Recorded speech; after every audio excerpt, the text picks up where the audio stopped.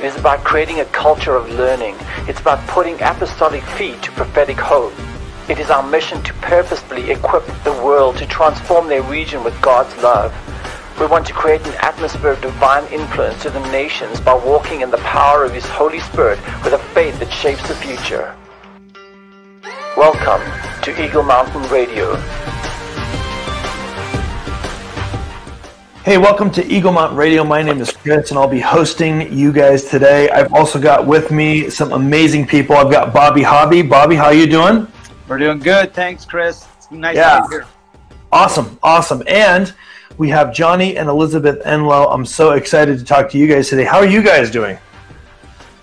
Doing well. We're love an excuse to connect with both of you on the other side of the states. Come on, yeah.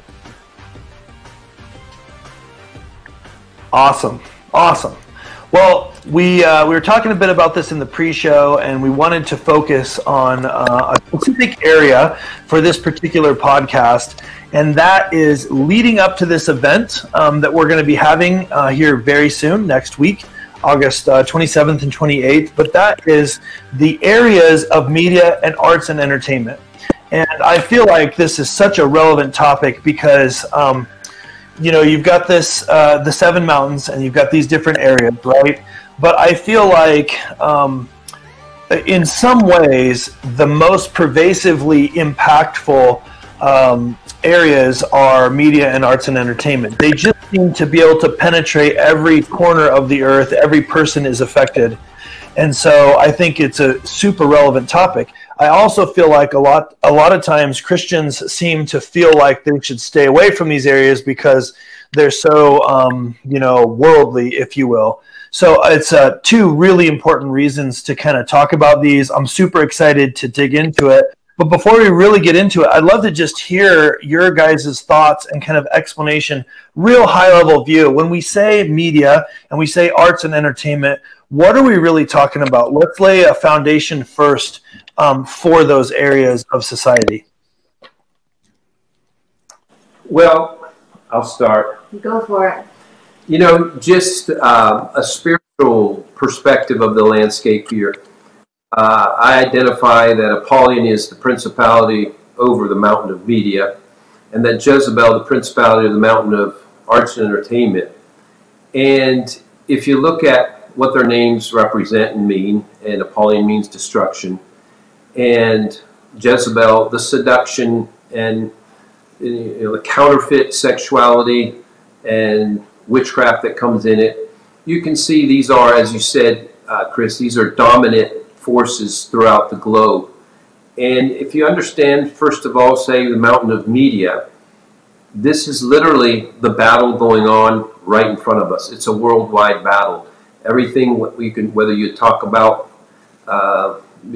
vaccination, the election, whether you can use the word fraud or not, and all kinds of censoring and everything, you can tell there's a massive battlefield in the spirit realm taking place, the mountain of media. And there is an understanding the enemy has at taking the high place of communication. And if you can dominate the communication, if you can establish the narrative, that's what the war is over, is what's the narrative. If you can establish what the narrative is, and it's a distorted one, and that's what the enemy's trying to establish, then you rule and reign essentially in a way doing that. And so we have found a need, I think even some of these, this event upcoming, we have some people that maybe weren't heard of very much before, but are now, I will say, almost household names that we have, just people that have gained a significant following, having to develop a niche outside of what's considered mainline or mainstream. And it's just super important.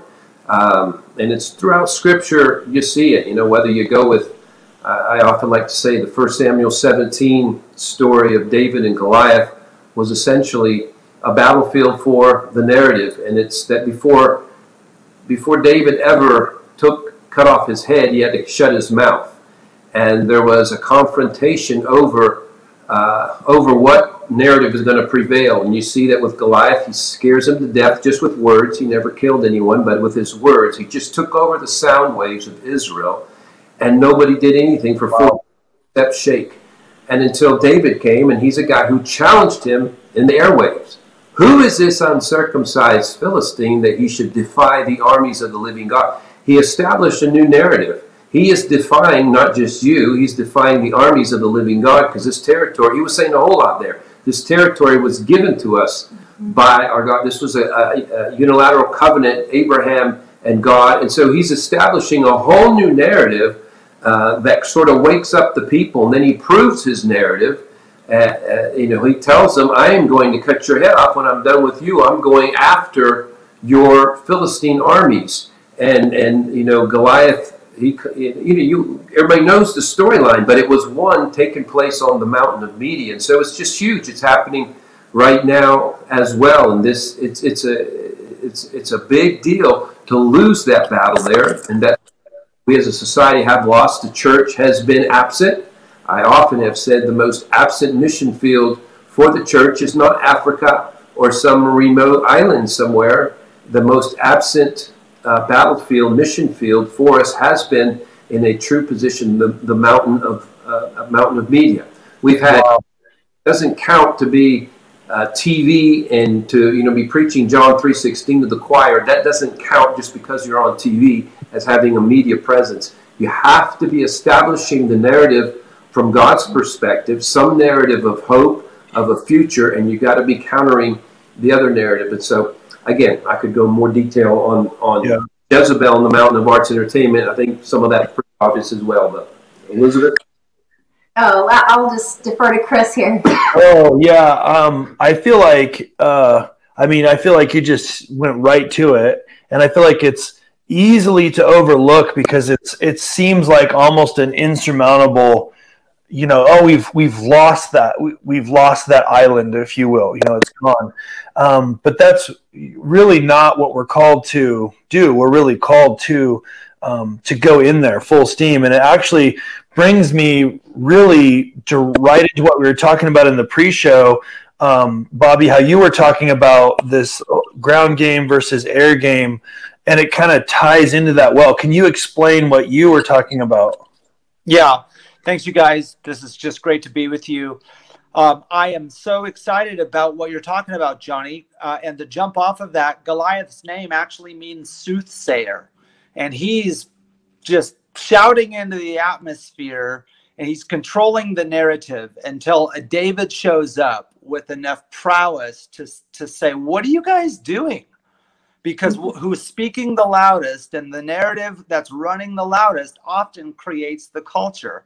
That's why when you create culture in any land, you've got to establish a narrative. And most often, let's establish a language. That's why language is important. And so my question to you guys in this is, with the air game, with the ground game, right? You have this ground game that's often seen in the churches. Okay, we're out on the streets, we're healing the sick and raising the dead, and that's all awesome.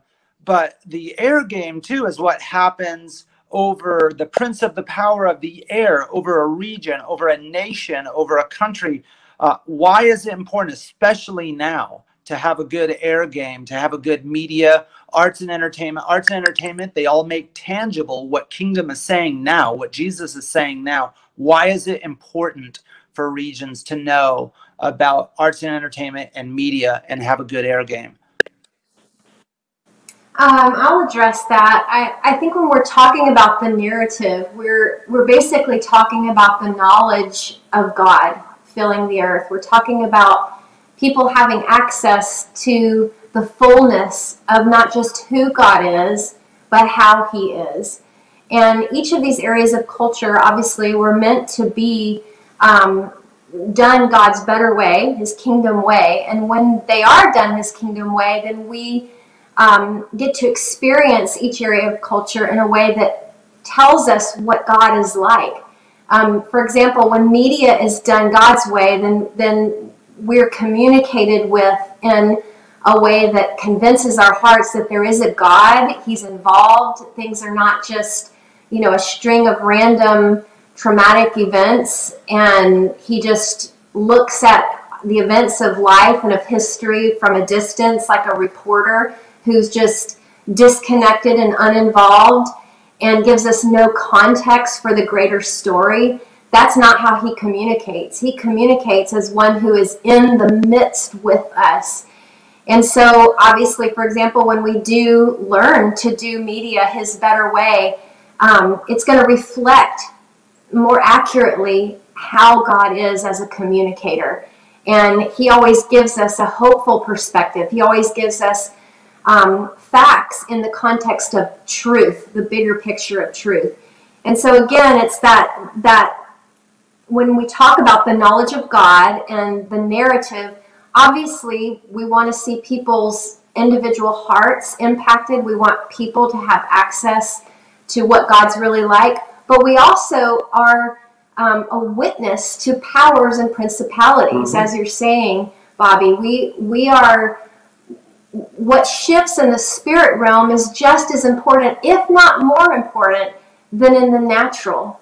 And the supernatural obviously supersedes the natural. And so when we do things God's better way and we advance the kingdom of God, God is both practical and spiritual all at the same time. And so, yes, we don't want, corruption and compromise in Hollywood for the sake of, obviously that affects people's lives. But we're also saying that God himself is worthy to be known as he really is. And as a creator, as the creative of all creatives, what he creates and what he puts beauty to and sound and color and movement and all of that produces life, not death. And so when we partner with God in either one of these areas of culture, we're accomplishing something in the spirit realm. I believe that's connected to Habakkuk 2:14, that where this is all headed is the knowledge of the glory of God filling the earth as the waters cover the sea. And so it's for our individual hearts, but it's also that air game that you're talking about. It's in the spirit realm as well. Well, that's really good. Let me piggyback on that in the spirit realm, I think there's three things that are taking place in the spirit realm, and one of the reasons why we have to show up outside the four walls of the church and on this, we call the mountain of media. One is to cast down lies. And so we see that's just a very practical thing. And I think in this event that we'll talk in a moment of coming up as well, you see our different speakers will probably each have one or two or three, I don't know how many lies that they are specifically targeting to take down. And the lie is the unopposed narrative that, again, Apollyon, the enemy, will do out there. So there's a casting down lies, and you could say it's doing the same thing, establishing truth. There's kind of two: establishing truth, cast down lies, but we can list them as separate things. So we want to cast down lies, we want to establish truth, and so without media, without a voice speaking out, a voice that carries with credibility, with with some conviction, there is no truth being established, and so a lie is just able to go unopposed. The lie that goes unopposed becomes believed by the masses. Back to the simple story of David and Goliath. They were assuming when Goliath said, "You all can't handle me," that was true. And then they found out by one spokesperson identifying the Lord's casting down Goliath's lie, establishing the truth, that a little stone could take care of him. A little stone from a little boy could take care of him. And so what comes out of that is a releasing of hope. So that's kind of a third thing. You cast down lies, establish truth, release hope. And we believe that's just supposed to be essential to the advancement of the kingdom of God. The kingdom of God cannot really be considered as being advanced unless it releases some level of hope. Because even in what the word gospel is, it means good news. And so we sometimes forget that sometimes we're the PR department for the enemy. We do free commercials for him right and left, and we think we're benefiting the body of Christ by telling how many things Satan is doing, how many places. So there's a diminishing return to over talking about what he's doing, because you don't want to be his free PR department. And then we want to understand that somehow out of our communication, there must have been something released that touched God enough and then released something from God that hope is the outcome, and that definitely changes the whole spiritual atmosphere. Yeah. Yeah, that's so good and so to the point. And it kind of leads me to this question that might be a little controversial, maybe not, it shouldn't be, but I feel like more than the other areas of society, I feel like Christians have historically been afraid of arts and entertainment specifically, but media as well. Why is that, or is that not what you've seen? Definitely what we've seen. You want to go on that one? Yeah, I mean, in our religious perspective and wrong theology that many of us have been taught, God definitely doesn't have anything to do with us having fun or being entertained or being entertaining, because we might, goodness gracious, bring attention to ourselves and, and what's so spiritual about that anyway? There's just all kinds of wrong theology and, and then the whole thing of media, I think people have just felt in over their heads. It's like, how do I even get involved there? It's been kind of this club, this insiders club, and now we're starting to see why it has been.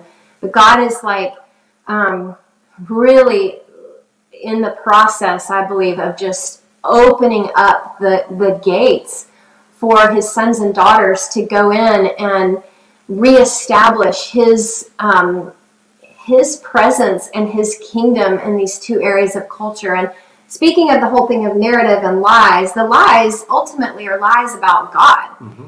And, so for example, when arts and entertainment in Hollywood does things their way, which is anywhere from just shallow to more sinister than that, actually promoting things that are the opposite of life and freedom.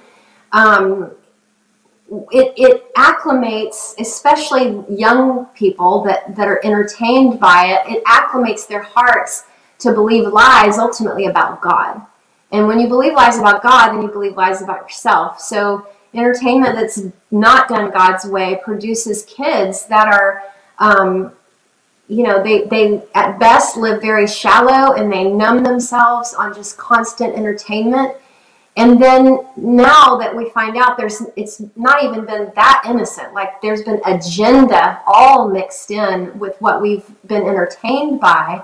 And so there's this crossover between media and entertainment, like they've been in bed together in a serious way. And so when we want to promote truth about who God is, then we have the joy and the opportunity to explore these as aspects and faces of who our God is as creator and who our God is as communicator. And what we see of him, we can then reflect. And what a shame it would be to have these open up in the days to come, a new season of being able to really make a difference and reconstruct these areas of culture. What a shame it would be to show up and not value them for how do I say this? For the sake of creativity. Like, we don't have to connect everything we do to be John 3:16 or leading to some deep spiritual truth. It can be just having a more excellent way that leads to life and freedom in its storyline, where the Holy Spirit can connect the dots for people's hearts himself. And same thing with media. Like, we don't have to have Christian media. We can actually show up with a voice that's relevant to whatever's happening in society, but do it from such a kingdom perspective, as in it leads to life and freedom and acclimates people's hearts to believe, wow, you're presenting this in a way that, God really is involved in our lives. And they're not straight up saying that, but I can see between the lines here. No, that's really good. And, one of the things that seems negative in society, if we understand it, there's a real positive too, and that's the fact that those who've been censored by Facebook and YouTube and Twitter and all that, and it's like, oh my goodness, they've created these information highways, and if you don't do the rules their way, they can knock you off. But what we're finding out as never before is that, you know, I remember when I was a kid, you know, if ABC, CBS, NBC, if 3 channels decided to collude on the information, which we now know they probably did on most everything, then they created a reality. They, you know, we could have been just dealing with entirely different facts on the ground, but there was no other voice. You know, there was no ability to challenge. And now, even what we're doing right now, you know, having an interview, we can have an interview and have tens of thousands, even hundreds of thousands. It can go in the millions. Just people talking, interacting with each other. Something can go viral and just go across all highways and begin to get something important done. And so the opportunity is unprecedented, perhaps by the very people who desire to use it for control. It is now an absolute platform for, you know, a way that creates multiple platforms for the kingdom perspective on things to come out, and it's really amazing. And then what Elizabeth is saying just about arts and entertainment, yeah, you know, there's so much disinformation about God, distortion about God, and I know I grew up with that. The idea of a fun God was just foreign. You know, if you walked around looking like you were baptized in lemon juice, that was the way you should. And you know, the elders would always talk about, it's a serious hour, brother, and not time for frivolity. I think I just made that word up, but I think they did too. And it's like there's no, you know, who do you think God is? Do you think He's like a source of joy? Do you think in His presence is fullness of joy or something? And of course, that's exactly what the Scripture says. But we grew up thinking not, and even today, I don't think it's relevant. When you know there's an information overload of knowing so much what the enemy is doing, from human trafficking, sex trafficking, all kinds of things going on around there. What we're hearing about Afghanistan and other things, and it can feel like it's just not appropriate to give yourself over to humor and joy, even though that's a foundational essence of the kingdom. The kingdom of God is righteousness, peace, and joy. And then you go into Paul the Apostle, who was in the midst of the persecuted, he was a martyr, and in the persecuted church, and he would speak over and over and over, count it all joy when you fall into diverse temptations. He just had scripture after scripture after scripture of joy unspeakable and living in that dimension. And then he's being persecuted and beat at night in the prison. He's having joy. We find out, no, it's the opposite. The more serious the times seem, the more important it is actually to find those moments to laugh and to have joy and what could be called entertainment. One last thing on that, you know, the children of Israel, they had just left 400 years of being enslaved by Egypt, and they're just starting the wilderness journey. And I mean, they have got nothing established, and they just have made it. They just seen the Red Sea cover Pharaoh and his army. It's just a few chapters later, and the Lord begins giving instructions. Now, Moses, here's what I want built, the priority, and it's a tabernacle. And then he begins to say, I have specifically chosen, and he tells about Bezalel and then Oholiab and these guys, and he says they are very talented in working with silver and gold and brass and cloth and colors and red and blue. And then the Lord has these point-by-point extravagant of everything, from the curtains, from the little, you know, the curtain holders and what you will do. And then it's the clothing of Aaron. You will do this for beauty and for glory. It's like, it's just so not practical. It's so not pragmatic. And that's the part I had to get used to. I was disassociated from the God of beauty, the God of creativity, because I was just too practical and pragmatic. It'd be sort of like the disciples. That, you know, the woman pouring the perfume on Jesus' feet. It's like that could have fed a lot of the poor. Then we think of all these things, because, you know, there's over 2,500 pounds of gold that the children of Israel gave just to be put into the tabernacle right after they just leave. They're in the wilderness desert, and this is their priority, is just what seems like sheer extravagance in creativity. And so that's just a part of God that we really have to get in touch with, or we're not going to reveal that to the world, and they remain with a distorted perspective of God, which is what most of them do have.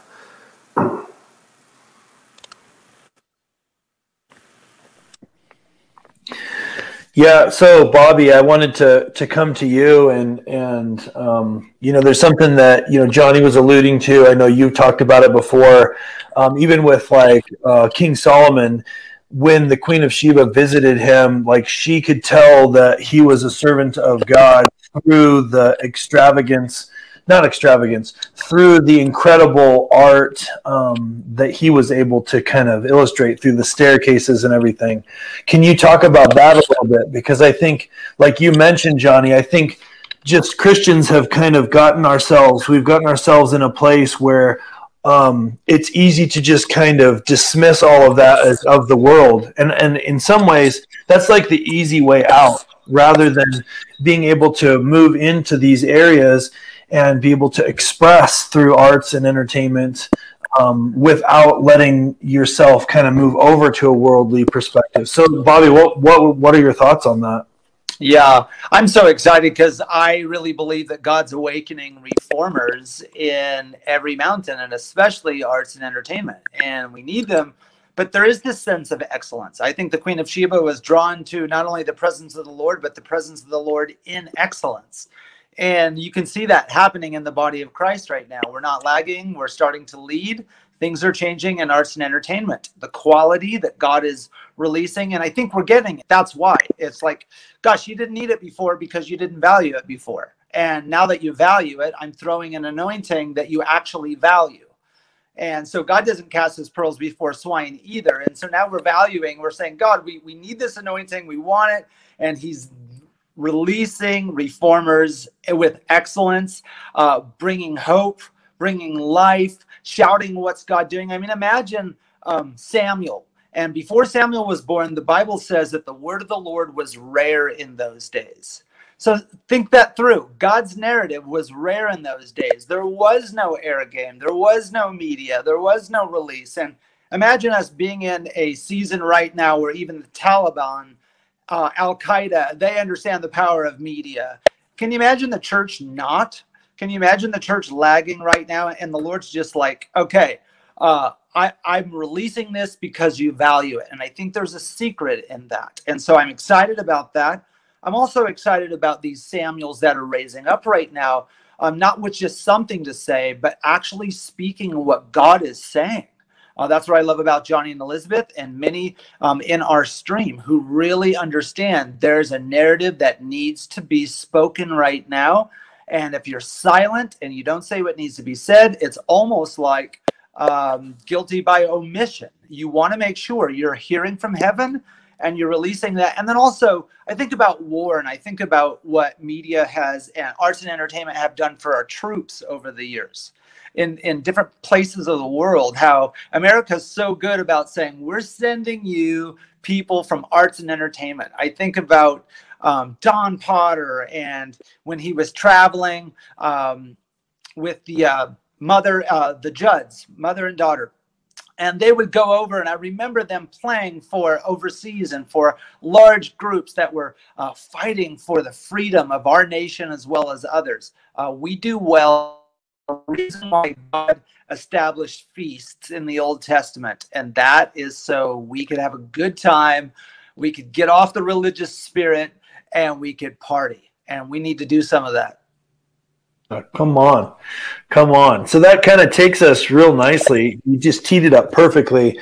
Speaking of people that are doing it, one of the things that's so exciting about this event that is coming up is the lineup of speakers that you guys have brought in for this event. Can you guys speak to some of these people and why? I think some people might be surprised at who some of them are, but can you guys speak to that? Absolutely. First, I just want to say we are so excited about partnering with you guys to begin with. We had such a great time doing our first Rise Summit with you there in in Bend, Oregon. And we love an excuse to partner with Kingdom Learning and with the Eagle Mountain Church family there. And so we're grateful for you guys. And you know, we're, as a ministry, we're trying to stay in our lane, and we know that you guys are too, and we see the crossover of the apostolic resource center that you guys are, and the prophetic that we bring to the table. And then we both have the same heart for reformation and equipping reformers to really go into these areas of culture and partner with God and bringing heaven to earth. So we worked with your team, and our team worked on this as well, to get a lot of these speakers. But in media, we have Charlie Kirk from Turning Point USA. Our daughter Justice has worked as an ambassador for their organization for a while. And so that's how we got introduced to his message and his messaging. And he has an incredible impact on young adult Christians all over the United States and really internationally now, and just does a first-class job with what he does and his podcast that he puts out. So he's going to speak to us as one who's really pioneered in this media arena.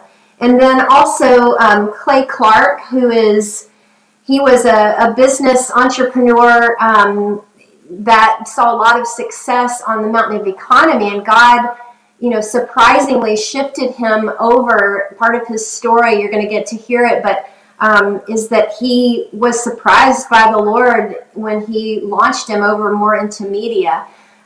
Same thing with David Harris Jr. We are excited about his voice. He is so passionate and edgy, and has so much to contribute in the area of media, and it just seems like he's one of those that's just really barely getting started with what God has for him in that arena. And let's see, who else? A couple of names, Rick and Sharon Skaggs. Of course, he's that's on, I was going through the media first. Oh, I see. That's on the other one. Why don't you tell them about David and Stacy Whited?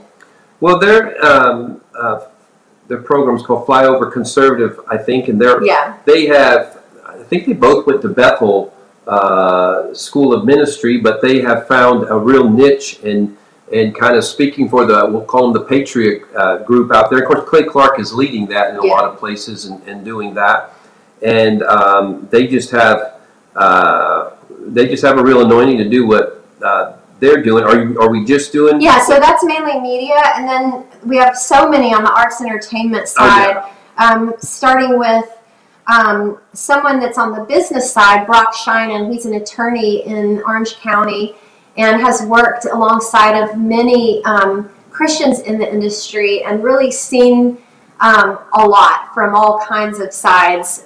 Super knowledgeable. Just brilliant. Connected. Andre Ford. Andre Ford, he is a super scout for the Tampa Bay Buccaneers.